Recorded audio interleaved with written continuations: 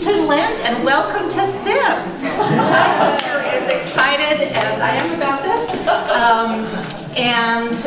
So the way it happened was a couple of us at the Adult Formation Committee were sitting around wondering what to do for Lent, and we just kind of got on a roll and went with it that many of us have been raised with really abusive and hurtful understandings of what sin is.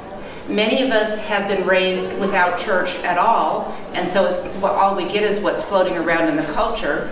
Many of us have been raised or exposed to kind of the more therapeutic, pop therapeutic model that says, oh, there's really no such thing as sin, it's just little mistakes or big mistakes, and just look within your heart and everything will be fine. And none of those are really theologically or spiritually adequate for us. None of them really tell us what is broken and why, and what's our place in that story. And so we decided to do a series on that. So Brennan is going to give us some insight on the scriptural understanding of sin. And then the next 2 weeks will be me talking about, next week we'll talk about major early figures, basically from Augustine to Anselm. So that's about the first 1,000 years or so of the Christian era. And then the following week we'll talk about Reformation theologies and liberation theologies, and really all of this with an eye to how it impacts our culture today, because I want us to see how we got to where we got. Then Sharon is going to talk with us 3 weeks from now on the sacramental reckoning with sin. So how do baptism, how does the Eucharist, and how does the rite of reconciliation of a penitent help us liturgically and pastorally and on a community level to place our insight into sin in the context of worship and in the context of the story, the broad liturgical story of the people of God. And the last week, we have 2 ideas. I think we decided to go with the workshop idea. So, what did we? I'm not sure. Yeah, I think the idea is that we will talk with each other and maybe in small groups, but also share broadly. But about what we think about sin, but also what are some things. I mean, we don't have to reveal stuff about ourselves that we don't want to talk about, but even systemically, like culturally, like what are some of the ways that we see sin at work in the world based on some of the stuff that we've learned, and is there anything we can do about it? So yeah, and the story of sin is the story of grace and mercy. So we'll just, that's a major theme for us. And then it'll be Palm Sunday. And I guess before Brennan does his thing, I just want to say that if during Lent especially, or at any time, there's something that is weighing you down in your thoughts around sin in your own life, I would really urge you to take advantage of the rite that is in the Book of Common Prayer. It is part of our community life that we can do individually, usually with a priest, to have a one-on-one liturgical moment with them, to go through that, and that's available to you. So Sharon will talk about it in a couple weeks, but if she and Benno try to do 1,000 confessions in 2 weeks, I'm sure they're ready for it, but anyway, just read through that in the prayer book and see if that speaks to you. All right, so let's take it away with sin. All right. Well, the Lord be with you. Let's pray. God, thanks for this time for us to talk and think and reflect about how your scriptures talk to us about problems of disorder, of hatred, of the deep loss of life that we can feel even in the past week, the problems that we can place under the name sin. We pray that you'd help us to have boldness and courage to understand how the world actually is, and to not turn away from the problems that we see, but also give us hope that the word of death is not the last word, and that sin does not control us. Amen. All right, so yeah, as Shirley pointed out, this whole 5-week series is about sin, and part of it too is that we're leading up to Easter, and so this will get us into the mood of Good Friday, right? What is it that Jesus does on the cross, and how does that do anything at all? And so in order to explore that problem, we do need to talk about what went wrong with the world. Like Shirley said too, the sin has often been used in ways that are really problematic, that sin is attached to individual people and particular things they do that are sort of culturally inappropriate according to certain folks. So people focus on things like sex, or people focus on sort of particular actions that people participate in and then call the whole person a sinner. It's almost the same way that some people who are undocumented in this country are called illegal aliens, as if everything they do in their whole self is illegal. So the sinner, right, is oftentimes used as a way to try to hurt people. And we all know, a lot of people think it all goes back to sex, and there's some sort of shames, the Christian catacomb image of Adam and Eve and the tree and sort of covering up their genitalia. There's something especially about sex that's been used as clobber passages, trying to hurt people. And these, there are a few passages in the Bible that people use over and over again to try to hurt folks. I mean, someday we'll have maybe we'll talk about sex in the Bible, and there's a completely different way to read it, at least in my mind, all of those passages that don't end up clobbering anybody. But in any event, the alternative to sin is oftentimes just kind of feel-good therapeutic Christianity. Here's Joel Osteen, the kind of champion of this kind of Christianity. You can't have a blessed day thinking about who offended you and what didn't work out. Think on the positive things. Just don't think about bad things, mean things, angry things. Just only think about good things. Which, might be good in terms of like the next 5 minutes, just if you need to cool down, maybe you forget like somebody who offended you. But in the big scheme of things, this is just quietism. It's just a way for you to not be involved in the world and not actually try to change anything for the better. It's a way to just say, if there are problems, then I'm just going to accept them. Another big problem for people who want to talk about sin is buddy Jesus, right? Jesus doesn't want to talk about anything that's like kind of would make anyone uncomfortable. He's just happy, he's nice, right? Big thumbs up to everyone and everything, right? But the problem is that we live in a world and we're constantly aware of this, although we try to pretend otherwise sometimes. At least in the past year, we see constantly images on TV and things like this. We have 18 school shootings in the last few weeks of this year. There is violence and disruption and really evil that we can see all around us in the world. And this is something that we can't ignore. And as Christians, what do we have to say to this? Do we just say God loves us? 18 school shootings in 1 year in the United States. What do we say to the victims of that? Or is there anything that our faith can tell us about what the real problem is? Of course, we need gun legislation and so on, but there are also some big systemic problems that even go beyond just the idea of guns. What's actually wrong with our world that people want to do this? So we'll spend this day talking about how sin, this kind of name for this problem, this disorder in the world, what's actually in the Bible, and then also what people think is in the Bible, but might not be. And so we'll spend some time in the Old Testament and some time in the New Testament, and we'll actually get a chance to talk about Adam and Eve, which I've tried to talk about it a few times, but we keep having to run past it. But in any event, so if you turn with me in your Bibles to the very, very beginning, Genesis 1, first chapter, first verse. We've already talked about this a couple times last year with incarnation and so on. But the big point to me about Genesis 1, the first creation story, if there's one thing that's repeated in this text that you know again and again, is that God said it was good. Right, the creation is good, stuff is good. The world is good, in part because it's ordered well. God has ordered things well. Genesis 1 is very concerned that things have a place, everything that's made has a place for it. God makes places, seas, skies, ground, and then God populates those places with things that are appropriate to it. Everything's got a place, everything's in order, everything's balanced, it's great. Other ancient Near Eastern creation stories, we've talked about this last year, were based on chaos and disorder. And there's a God that has to jump into the mix and violently kill the chaos monster and create order. And what's crazy about Genesis 1 is that there's no chaos monster. So in comparison to the other, it looks a lot like an ancient Near Eastern creation myth, except there's this absence of evil at the very beginning of it, or chaos. So where'd the chaos come from that we know is a part of our lives? Well, in the ancient Near East, the problem was demons.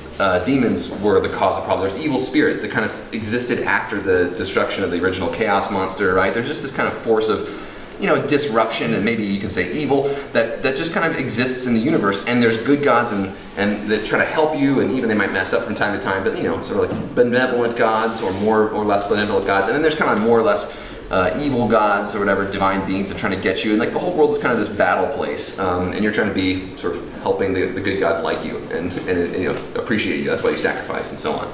So your place in the world is in the midst of a cosmic battle. Well, the way that Genesis begins, it doesn't look like the world is a cosmic battle place. And actually, if you read the Old Testament, there's very few references to any like evil spiritual powers. So where is the evil? Where's the disorder? Where does it come from? God didn't create it. And the world is all created good. It's all balanced in order. There's no chaos monster. Oh wait, there are some chaos monsters. They're people. We're the chaos monsters. We're the disordered things in creation, according to the Old Testament. And we'll get to this a couple different ways, but the Bible is over and over again says actually people are really the root problem of things in the universe. Yeah, and we are. And why is that though? And the Old Testament actually has several different ways of getting at this. In Genesis 2 and 3, which is a separate creation story from Genesis 1, but was edited together at a later date, it presents really what we might call an anthropology, right? A way of thinking about how the human being is and how it functions. Like, what are humans? So, Genesis 2. If you turn with me to Genesis 2 then, we'll talk about, many Christians read this and think, there's the snake, that's Satan, and there's an apple, right?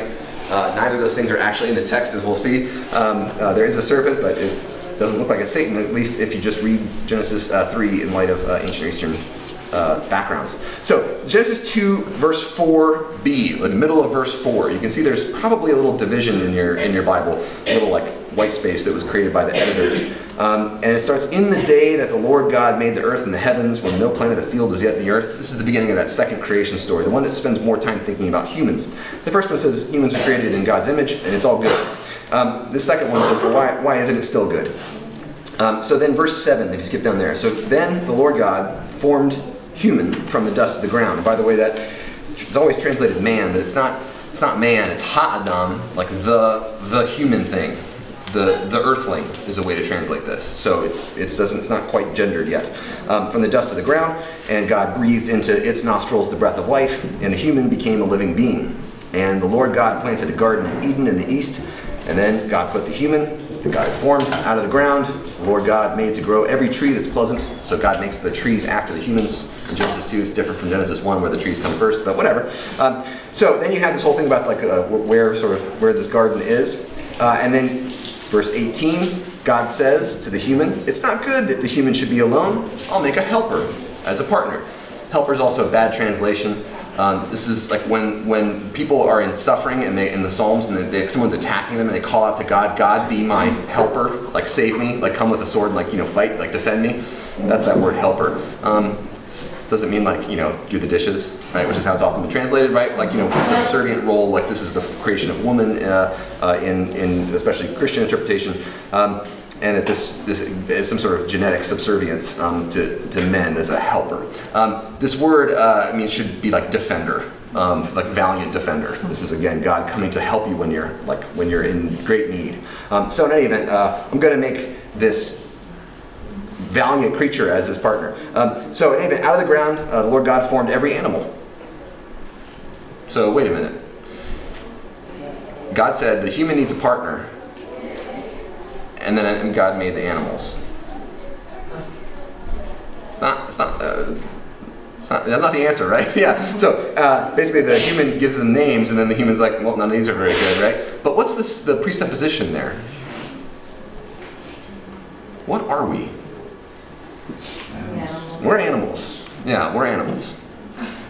God made other animals to be our partners, but there was something not quite right.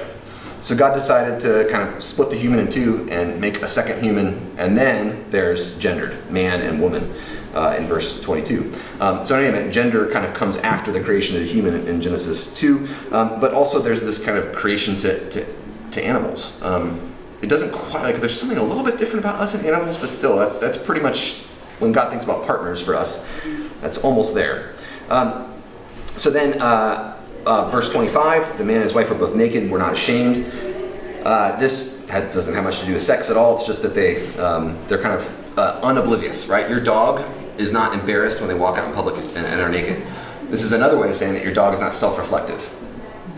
Your cat is not your cat doesn't get embarrassed if they try to jump somewhere and like they miss.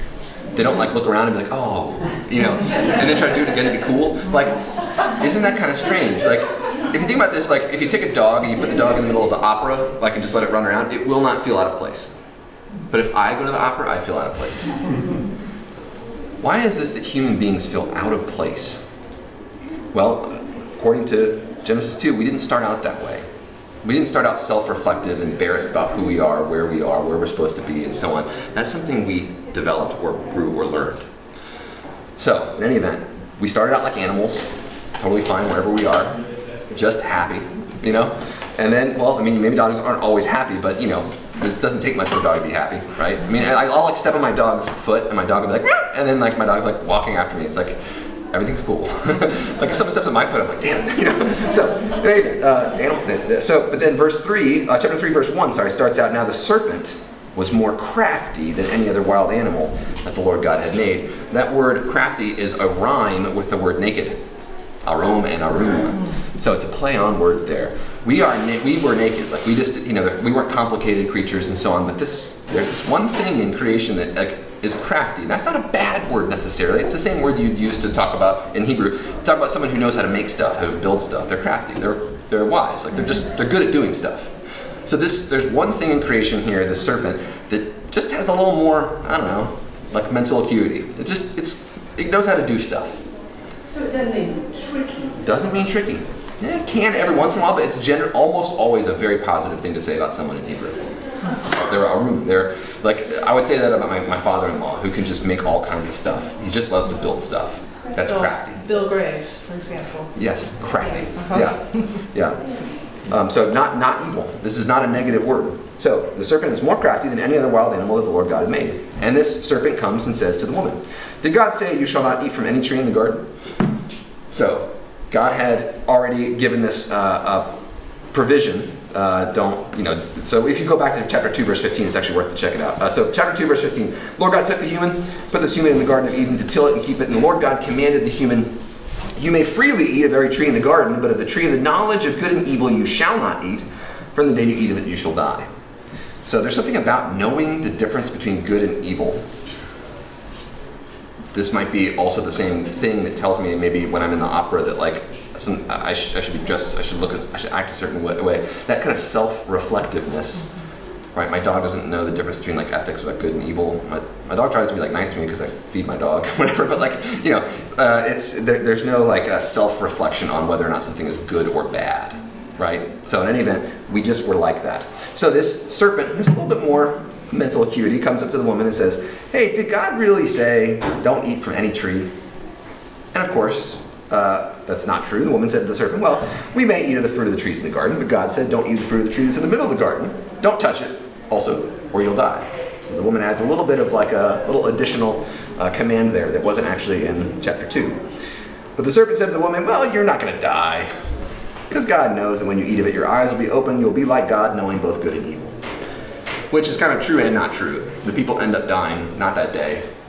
So the day you eat of it, you shall die, God says. The serpent's like, no, you won't eat it. You won't die today, right? You know, there's a little bit of wiggle room in that provision there. The serpent's technically correct, also technically incorrect. Sort of a, what is that, politifact, like half true, you know?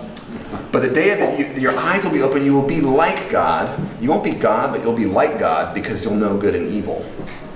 So the woman saw the tree was good for food. By the way, it doesn't say apple anywhere. That comes from a rhyme, like a joke in Latin, that malum and malum, like bad, evil, is like a rhyming word with apple.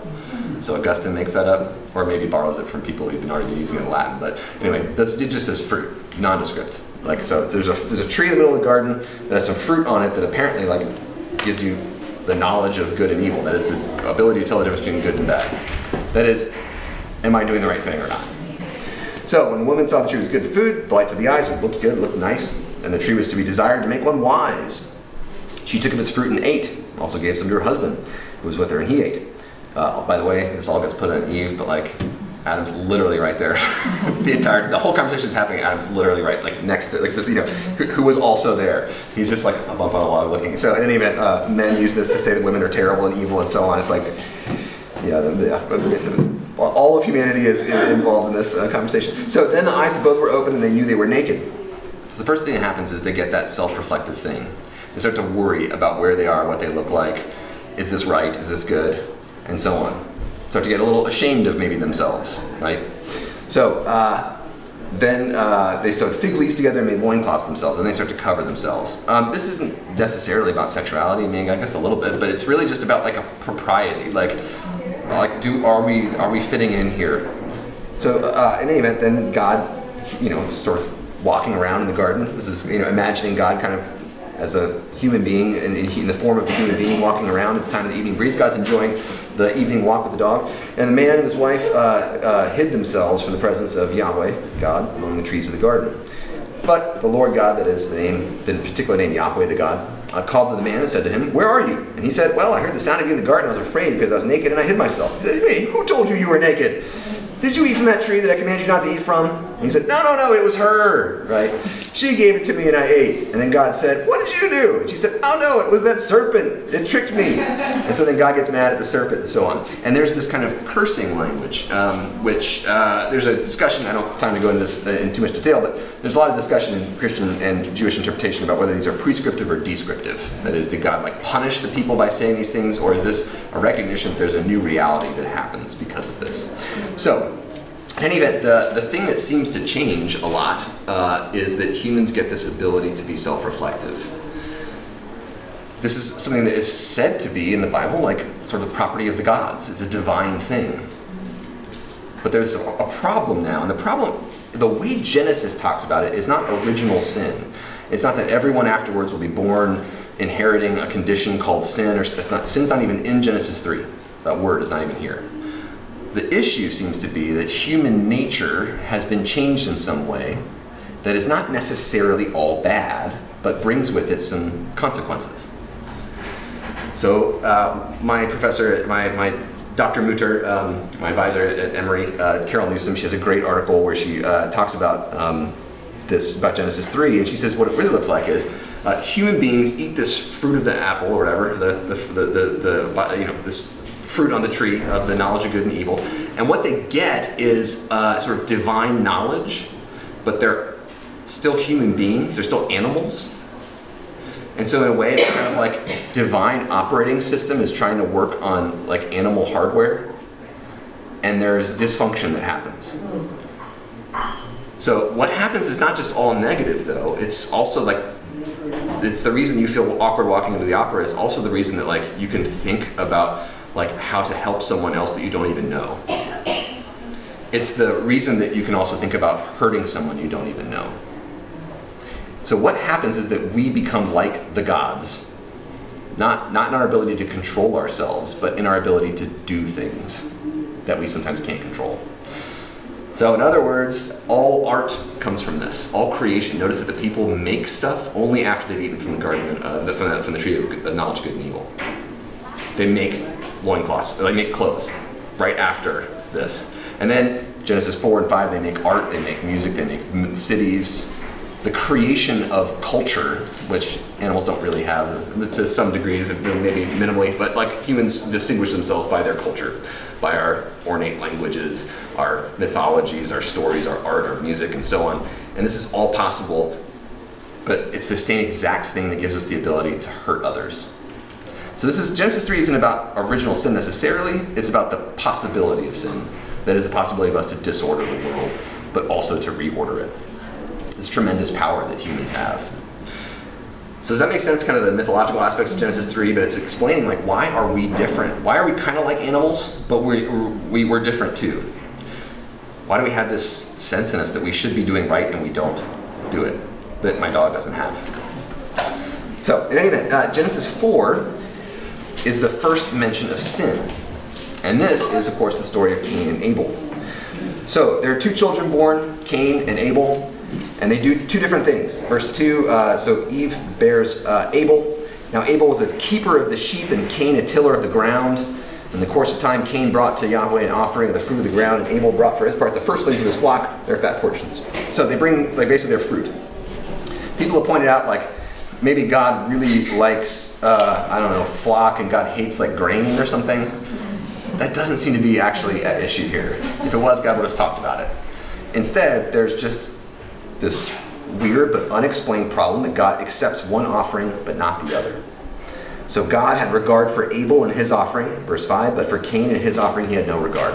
Why does God not like Cain's stuff? I don't know. It doesn't explain. The problem, I don't think, is the particulars. The problem is the issue of like, what happens when good things happen to someone else and not you? What do you feel? Jealousy, right? And then you oftentimes want to even the playing field, right? So Cain takes this into his own hands. Cain was very angry and his countenance fell. When bad stuff happens to you and good stuff happens to other people, what do you do about it? Well, then the Lord said to Cain, why are you angry? Why is your countenance fallen? Hey, if you do well, won't you be accepted? If you don't do well, sin is lurking at your door. Its desire is for you, but you must master it. It's this new thing that's popped into the world, this potential to do evil. In other words, like, you can do good or you can do evil, is what God's trying to teach Cain. Like, that's in your power now. But also sin is like this thing. What is it doing? It's lurking at your door. There's this ability to hurt others and to destroy your relationship with God, with other people, with yourself even, that you can always do. But also you can choose to do other things as well. You can choose to do well or you can choose to do evil. So then Cain said to his brother Abel, let's go out in the field. And when they're out in the field, Cain rose up against his brother Abel and killed him. He chooses the bad, right? Sin lurked at his door and got hold of him. And then the Lord said to Cain, where's your brother Abel? He says, I don't know. Am I my brother's keeper? So he killed his brother. God says, where's your brother? He says, I don't know. I don't even care. Like, am I supposed to take care of him? And I think it's unanswered, but the answer to that question is yes, you are your brother's keeper. You are your sister's keeper. You are the keeper of all of your neighbors, which is everyone. So then God says, what have you done? Listen, your brother's blood is crying out to me from the ground, and now you are cursed from the ground, which has opened his mouth to receive your brother's blood from your hand. Notice that God doesn't say, I am cursing you. God says, you are cursed. There is a curse of sin that God doesn't like throw at people as a punishment, like lightning bolts from Zeus. Sin is a condition that comes out of the ground because humans have started to create disorder. It's a natural consequence of the way that we live. So this disorder has not just disordered like kind of God's relationship with Cain. God says to Cain, now you got to wander the earth. You're gonna have problems with other people. You're gonna have problems with yourself. You're not even gonna like be able to be at home yourself. So God gives kind of a modicum of protection to Cain, but Cain's gonna suffer for the rest of his life because of this. So I think this is the actual description of like the origins. So this is the original sin in a way. It doesn't work like original sin in Christian theology, but nonetheless, according to Genesis, like we all participate in this, not because we inherited it from Cain in a way or something like that, but because we inherited from the first humans this ability to do good and evil, and eventually all of us, sometimes at least, choose the bad. It's within our power and we do it. We know we shouldn't though. We're aware that like we should master this thing. So what do we do about it? The Old Testament has a way to deal with this. Does everything just stink then? Is there no hope for you? Well, according to the Old Testament, yes, there is hope. And where do you get that hope? At the altar. So the whole book of Leviticus, much of Numbers, bits of Deuteronomy, those are all ritual, and a lot of Exodus, those are all ritual texts. Now, a lot of Christians look at this part of the Old Testament and they say that's all Jewish ritual stuff and it's terrible and it's bad and I don't want to even know about it. Well, for the early church this was hugely important. The whole book of Hebrews is all about how like Jesus is kind of like participating in this cultic stuff. The whole reason that Jesus dies is because of this stuff. So in other words, this stuff is important to Christians. And we should think about how priests work in the Old Testament and so on. Jesus is called a high priest. We conduct a Eucharistic service that is based upon ancient covenant rituals of the ancient Near East, which is all tied up with this stuff. So in other words, this stuff in Leviticus isn't just stuff for us to laugh at or say like, you can't wear like clothes with 2 kinds of yarn in it and so it's stupid, whatever. Or you can't eat lobsters and so it's stupid, right? There's a lot of really, I think, liturgically, theologically rich stuff in here, but also that helps us understand ourselves. I won't make you read Leviticus. Well, let's turn actually. So Genesis, Exodus, Leviticus. Where? What's that? Turn where? To Leviticus chapter 4. So Genesis, then Exodus, then Leviticus. So third book of the Bible, Leviticus chapter 4. So the whole book of Leviticus is a priestly manual. It's a manual to tell priests how to do sacrifices. Now, why do ancient Israelites do sacrifices? Well, in large part, it's because every ancient Eastern person does sacrifices, animal sacrifice. Every single culture does it. I don't think God does animal sacrifices because necessarily does a whole lot of good in and of itself, but it's something that everyone understands. It's a symbol that matters to everyone in the ancient world, so Israel participates in that culture. They are ancient Eastern people. Just like every ancient Eastern culture has prophets, Israel has prophets. Every ancient Eastern culture has laments, Israel has laments. But it's what they do with these things that are common in the ancient Near East that is unusual, distinct, important theologically.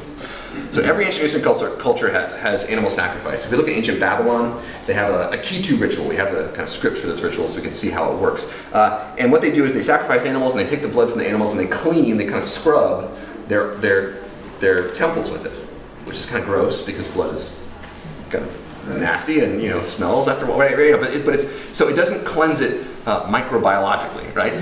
It doesn't actually clean anything in terms of dirtiness. It makes everything more dirty. What it cleans is kind of spiritual infection.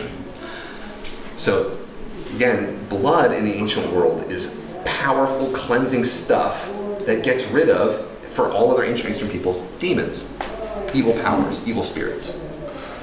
You wash your temple with this and it makes all the demons leave. It's apotropaic. It's like the Exorcist kind of stuff, right? Well, ancient Israel, in the book of Leviticus, they talk a lot about taking the blood of animals and cleaning stuff with it too in the temple. But it's an entirely different way of understanding what that means and how it works. In ancient Israel, demons aren't mentioned in Leviticus outside of like one reference to Azazel in the Day of Atonement, but it's like the book is like, and there's this thing Azazel, okay, now let's go over here. They don't want to talk about it. The reason they don't want to talk about it is they don't want ancient Israelites to blame their problems on demons like everyone else does. Remember in ancient Israel, who's the chaos monsters? We are, yeah, me, right? So where does sin come from in ancient Israel? Us. Which means when we clean the temple, we're cleaning our mess that we made. We're not exorcising demons. So if you turn to the book of Leviticus chapter 4, these are the sin offerings. The Lord spoke to Moses saying, speak to the people of Israel saying, when anyone sins unintentionally in any of the Lord's commandments about things not to be done, he does any one of them. These are unintentional sins. What if you do an intentional sin? What if you do something you mean to do it? There are some provisions in Leviticus for like transferring intentional sins to unintentional sins, and you have to repent of it publicly and repay, like make good on what went wrong. In other words, you have to like fix the actual physical material problems that you've created, and then you can like make right with God.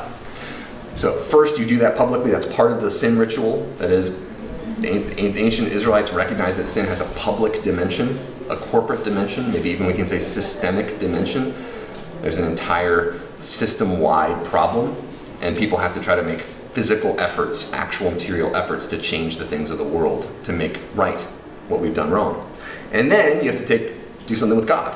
And there's this ritual. Verse 3, if it is the anointed priest who sins. So you kind of start with the priests, and then you have like nobles, and then you have regular people. And they do this different thing because based on your status in society, you bring different kind of price animals. So poor people can bring things like doves. And if you remember the beginning of Luke, when Jesus' parents go to the temple, they bring a couple of doves, which means Jesus is poor, his family's poor. So anyway, it's a staggered, it's like a sliding scale of taxes or whatever. These aren't really taxes, but sliding scale of offerings. If the priest sins and brings guilt on the people, he shall offer the sin that he has committed. For this, a bull of the herd without blemish is a sin offering to Yahweh. He shall bring the bull to the entrance of the tent of the meeting before the Lord and lay his hand on the head of the bull. So notice you lay your hand and you say, I did wrong.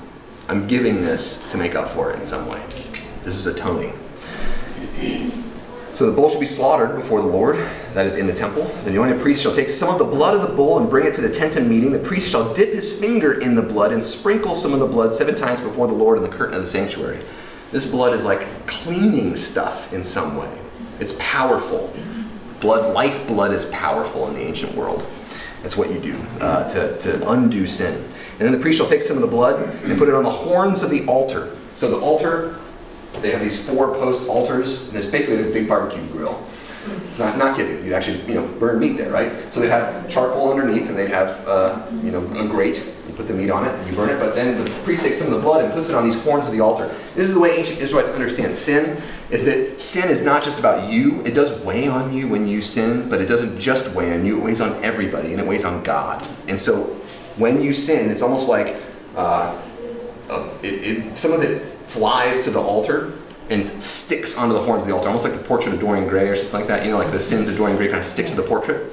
Well, this is like that portrait. And the more sins that people commit, that is, the worse they treat each other, the more stuff, gunk, builds up on the horns of this altar, and the more you have to clean it with spiritual cleansing stuff, which is the blood of animals. Now, what do you do with these animals? Well, you cook them. And then you have a feast. And the people that you've offended get to come to the feast. And the priests get to share in it too. This is also, by the way, how the priests eat and their families. So this is the system of actual feasting that goes after. So why would you have a feast with the people that you've offended? What's that? You're breaking bread together. You have to be in community with each other. You have to be in community with each other. You break bread with each other. This requires the person to repent who's done the thing that's been wrong and to try to make public restitution for it. So you repent, you make public restitution, then you have this ritual of atoning, and then you have to sit down with the people who offended you and you've offended or whatever, and you have to share food together that the person who has offended has provided, right? out of their. So anyway, there's different versions of this ritual. One for just the regular person. If you want to see where you fit in this, you're in chapter 4, verse 27. Any of the ordinary people, that's us.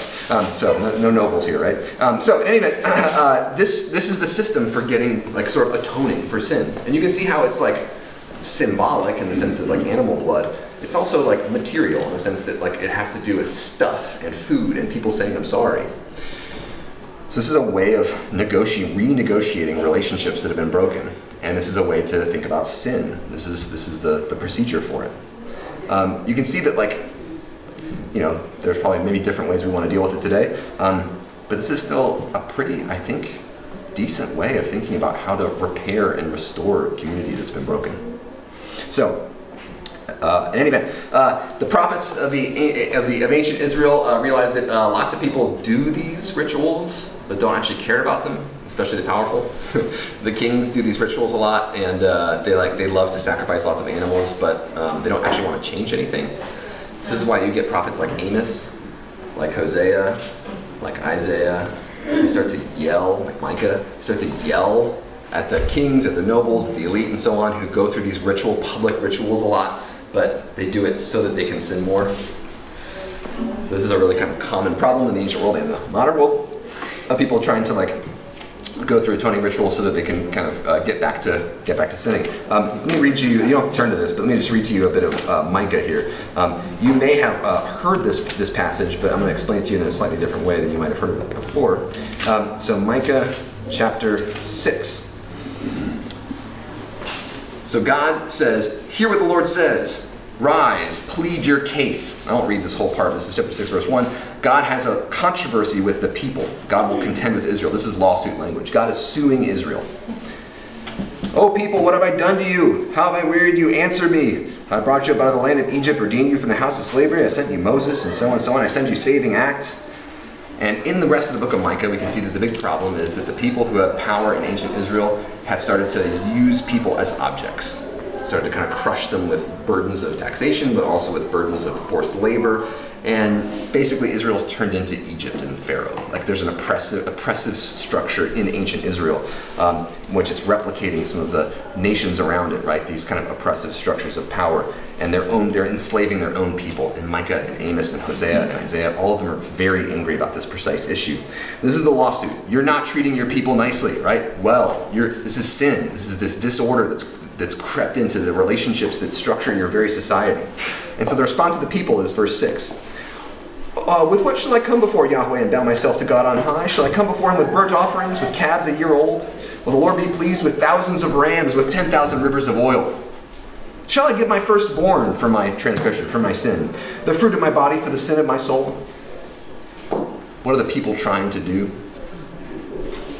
God says, I have a lawsuit against you because you've been treating your own people in a corrupt terrible, oppressive way. And the people say, how much do you want to sacrifice? What do you call that? Settling. A bribe, yeah, settling out of court, right. Yeah, the people want to, so this is how many people are treating this system. The system itself is good, but the people are treating it as a way to get around changing.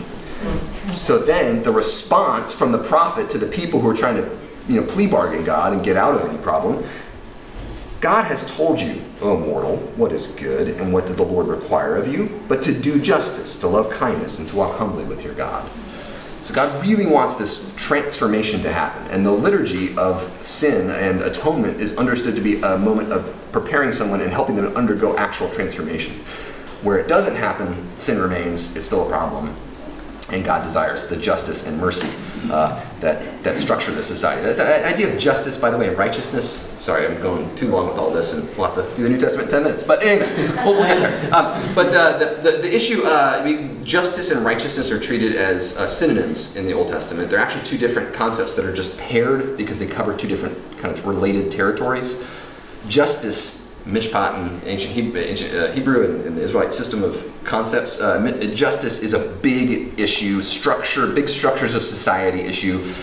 We would think about like systemic problems in our society like racism. That's a justice issue in the Old Testament, right? A systemic, it's not any one person who's doing this thing. Well, there are people, individuals making choices, but the bigger issue is this thing that really goes beyond my choices of what I want to do. It's a whole order of our life. That's justice or injustice in the Bible deals with those big order concepts. Righteousness is more about what I do.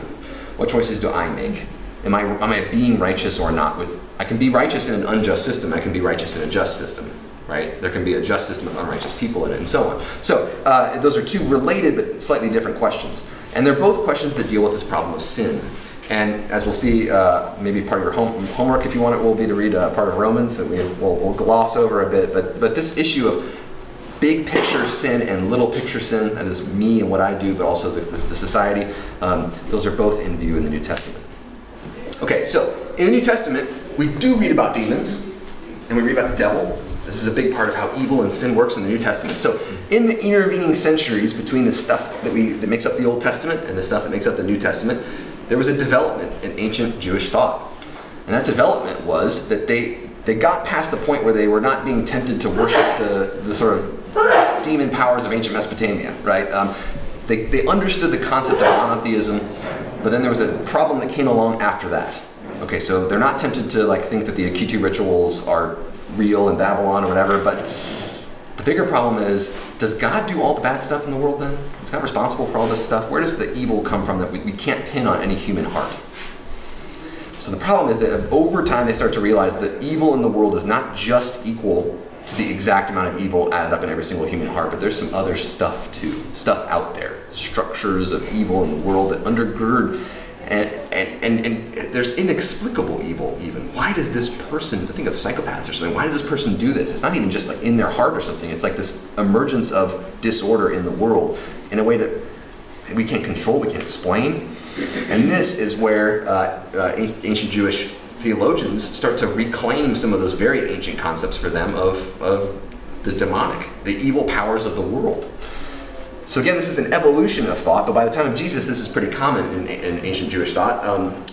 And so Jesus participates in the same culture of talking about evil, systemic evil, in a way, in embodying it in the sense of the devil, demons, and so on, evil powers, evil spirits. This is a way of, again, getting at these kind of bigger powers or bigger picture. Jesus himself talks about freeing people from this power. The forgiveness of sins is thrown around a lot in the Gospels. And it doesn't always mean, sometimes it means, but it doesn't always mean just saying okay, the 5 things you did today, Paul, you don't have to worry about that, God's okay with those, or whatever. They're often bigger picture, the forgiveness of sins is a big, big picture thing that Jesus is coming here to do to us or for us. And there's, in some way, it has to do with all people, all things, and it's really a struggle between Jesus and the powers of evil that's in view. And the initial kind of individual miracles that Jesus does, Jesus isn't supposed to go around and heal every single person in the world. Those initial miracles are signs that a new order is coming. So in other words, it's a picture of what is going to happen. And Jesus' death and resurrection is understood as a symbol of this sign or this power that Jesus has. That's the emergence of an old power in a new way, is the way that the Gospels would talk about it. It's not that Jesus does something that's never been done before, the forgiveness of sins. It's that Jesus is a new way for new groups of people who have been excluded from even the system of atonement and so on to be included and to be filled with the power that the forgiveness of sins brings. So there's a new way of life that Jesus is inaugurating that really is the old way of life, just sort of a new avenue to it, a new way to it. Jesus is often called the friend of sinners as well. The way the sin shows up in the Gospels, if you just look up just sin by itself, it doesn't show up in the Gospels much, but sinners it does, and sins, that is, like all collective sins, shows up a whole lot too. Jesus was understood as a friend of sinners, especially, which two groups? The tax collectors and the prostitutes, right? Yeah. So in the ancient Greco-Roman world, tax collectors, there were two different types of tax collectors, unfortunately often referred to by the same noun, the tax collector. There were rich tax collectors who ran tax collecting firms. Zacchaeus is one of these guys. They have power, they have money, they have the ability to choose whether or not they're going to do what they're going to do. How extractive are they going to be? That's up to them. There's also the tax collectors that are like the thugs that are sent in to collect taxes. They don't get to choose what they're doing because almost all of them are slaves. They're slaves who are strong, oftentimes depicted in comedies of the time, Greco-Roman comedies, as being like buffoons, like stupid, so stupid they can't get a job doing anything else, but they end up getting employed as thugs. So these are people who have to go into people's homes every day and take as much as they possibly can and leave, and then give it all to their masters, and then they go home to their poor little hovels. So these are folks who don't get a choice about what to do. And when Jesus eats with tax collectors, this seems to be these slave tax collectors, these folks who are sinners in the sense that they're doing bad things all the time, the people who are trapped in a systemic cycle of sin over which they have no power. Prostitutes are the same thing in the ancient world. In ancient Israel, prostitutes are slaves. These are women who've been sold into debt slavery by their families because the Roman system of slavery, like Romans develop an entirely new way of thinking about slavery. It was awful before, it becomes weaponized in the Roman period.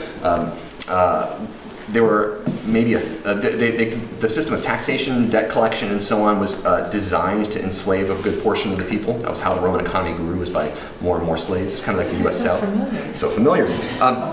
By the time of Jesus, it's estimated that 1/3 of women in Palestine, between the ages like 15 and 30 or so on, were prostitutes. That is, not like selling themselves and keeping profits. They were enslaved. They were sex slaves.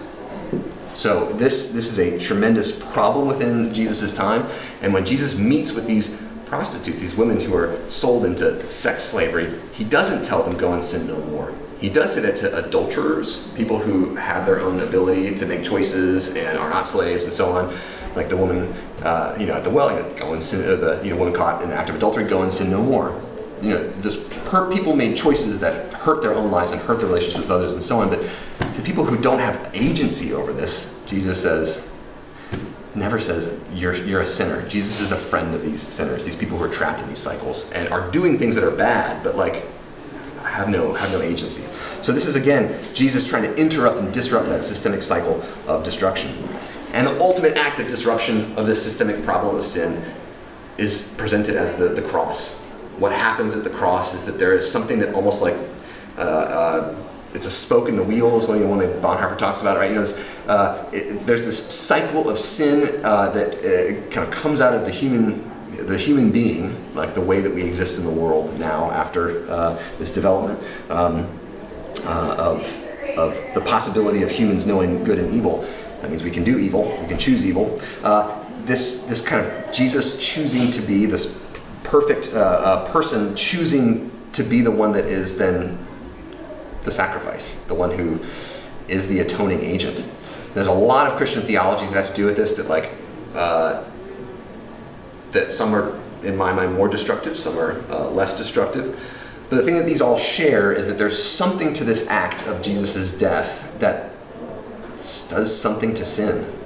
There's some effect. It destroys in some way the powers of sin that are tied up also with death. That we see even in Genesis 3, right? This notion that the tree of good and evil also is connected to like humans being barred from the tree of life. there's some sort of death as a part of this. And we can see this definitely in Paul. And in the last 2 minutes of class, let's turn to Romans 5 if we can. And let me show you something that might astound you, and that's that I don't think Paul would have agreed with many people who read Paul.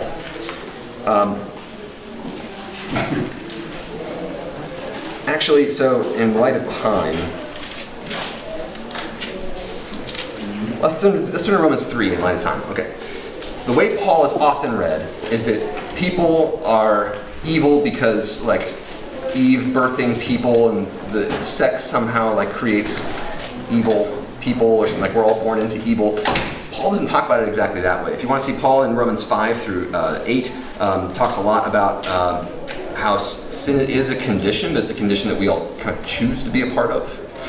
So it's a slightly different way of thinking about it. But also the solution that many Christians think that Paul presents is that Christ dies. If you have faith in Christ, then you are saved. If you don't, too bad. You stay in sin. I think what Paul is talking about is a little bit more crazy than that. So if you turn with me to chapter 3 of Romans, verse 21. But now, apart from the law, the righteousness of God has been disclosed and is attested by the law and the prophets. This is too much to get into now, but basically Paul's talking about the Jewish law, which he doesn't say is bad. He just says it makes people, it's like the apple or the fruit, right? It allows you to know both good and evil. So once you know good and evil, now you know that you're trapped by evil. So what do you do? So he says the law doesn't help you with that. So the righteousness of God. So now that we know that righteousness of God has been disclosed, this is also justice. In Greek, both those words are combined into diakosune. That's that whenever you see righteousness in Paul, it's both righteousness, individual, and justice, communal. It's the whole picture. God's justice, righteousness has been disclosed and is attested by the law and the prophets. The righteousness of God through faith in Jesus Christ. If you have a little footnote, what does it say? Or through the faith of Jesus Christ. Through the faith of Jesus Christ. This is what's called an objective genitive. The faith of Jesus. So, if I say like the faith of my children, I could mean faith in my children, or my children have faith in me. Subjective or objective genitive. Right? Mm-hmm. Like Brennan of Decatur. So like you can like kind of read those genitives in different ways whenever the word of is used. This is a question. It's not clear. Is it that you have to have faith in Jesus, or is it that the righteousness of the faith of Jesus Christ for all? So there's no distinction, since all have sinned and fallen short of the glory of God. They are now justified by His grace as a gift. In other words, everyone does bad stuff. We know that, right? Through the redemption of Jesus, of Christ Jesus. So there's some sort of redemption, freeing. Redemption literally means to free someone from a condition, to free someone from sin. That God has put forth this sacrifice of atonement. If you have a little translational thing, a place of atonement. Jesus might be not just the sacrifice of atonement, but the word in Greek is actually the place of atonement. Jesus is the space where atonement happens. By His blood effected through faith, He did this to show His righteousness, His justice, because in His divine forbearance He had passed over the sins previously committed. So Jesus hasn't been mad at anyone's sin ever. Has passed over them and now is giving us space for atonement. Why? It was to prove at the present time that He Himself, Jesus, is righteous, and that He justifies the one who has faith in Jesus, or who has the faith of Jesus, who Jesus has faith in. And then Paul at the very end of Romans 9 through 11, where he deals with the issue of like, how do Christians relate to Jews? He says, well, kind of everyone's going to be saved at some point. This is a real discussion within Christian theology. I don't want to say everyone agrees with me here, but just to say that there are two different ways of reading Paul, and of reading the way that the salvation is discussed in the Gospels and in Paul. And here we see this kind of objective-subjective genitive problem, like, is it that I really think Paul is saying, like, none of us are going to like make good choices. We're all going to make bad choices. Not all our choices are going to be bad. This isn't full depravity and so on. But all of us are going to mess things up. But thank God that God has worked through Jesus Christ to provide a space for atonement that is open to all. That's a big part of the letter of the Romans. Like, I can't like go through the Jewish rituals of atonement. I'm not Jewish. But anyone can go through the atonement ritual, the way, have that space of atonement that Jesus provides. It's open to all, to Gentiles and Jews alike. So in any event, that's at least what the New Testament has to say about sin in very brief and miniature. Sorry, I didn't give due to the Gospels, but we'll we'll get there. All right, next week, Shirley will talk to us about the early church and how it deals with the question of sin.